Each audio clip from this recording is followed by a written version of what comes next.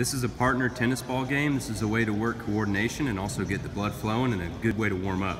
So you're going to start on opposite sides of the line facing a partner with a tennis ball. You're going to give the ball one bounce and then hit it with the top of your fist. The partner is going to respond, let it bounce, and hit it with the top of their fist. Using the fist is going to mean you can't really control where the ball is going, so it's going to force you to move and react to it. If you want to take it a little more advanced, you can have them switch hands each time. So they'll hit the ball once with their left hand. The next time it comes to them, they need to hit it with their right hand. It's going to make it a little more mental.